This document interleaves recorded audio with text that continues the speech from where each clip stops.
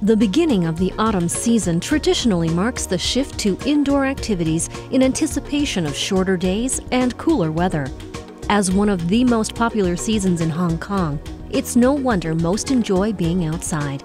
The world-class city plays host to 2 autumn events each year that never fail to excite participants and visitors of every age. The Moon Festival kicks off the season on the 15th day of the 8th lunar month. Also known in China and around the world as the Lantern Festival, traditional family gatherings of blessings, mouth-watering food, and mooncakes will culminate with children carrying beautifully designed paper lanterns along city streets.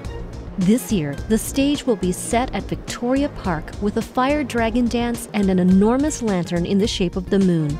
Traditionally, the festival is observed under the full moon, a symbol of reunion. The breathtaking design will be made primarily of recycled plastic water bottles, welcoming families and visitors as they gather and celebrate. Later in the fall, from October 31st to November 31st, Hong Kong celebrates its Wine and Dine Month, a foodie's dream come true. Festivities will kick off at the popular Wine and Dine Festival.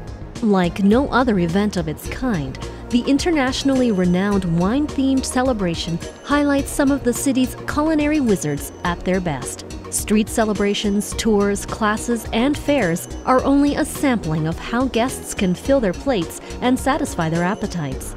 The annual event hosts thousands of visitors from around the world, with weekly highlights that include the Festival of Restaurants, Food District promotions, and the Wine and Spirits Fair.